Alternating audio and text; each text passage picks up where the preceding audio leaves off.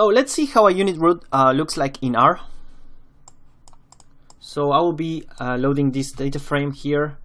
This has sales over a couple of years at the monthly level. So if I print this,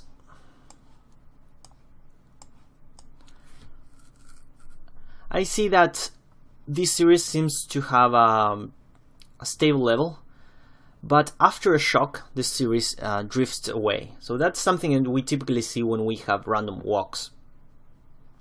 After a shock, this series goes completely crazy and it goes to somewhere else. It doesn't return to the level that I was expecting, for example, this level.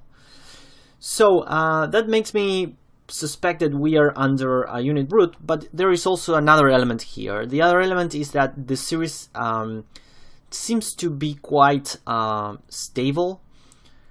So this is quite smooth, and we see the same thing here and here and here. It's not that it's completely choppy.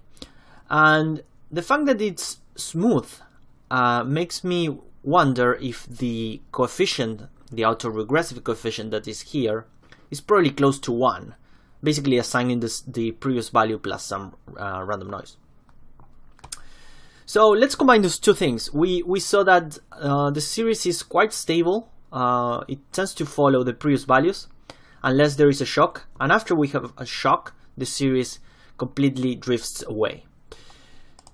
So we can confirm that by using the ACF and PCAF. So if we see the ACF here, we can see that the ACF is fading out rather slowly.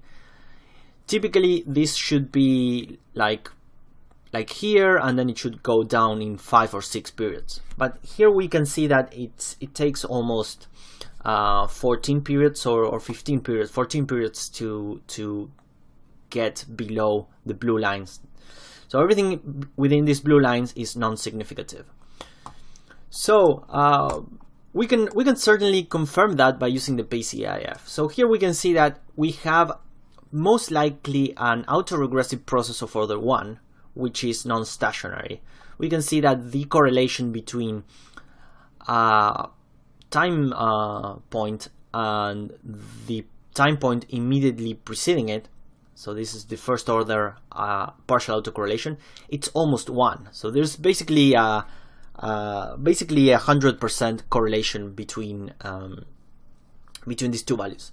So my conclusions here is that we are under a unit root, and typically I would expect that this is generated by an autoregressive process of order 1, which has obviously a coefficient of 1.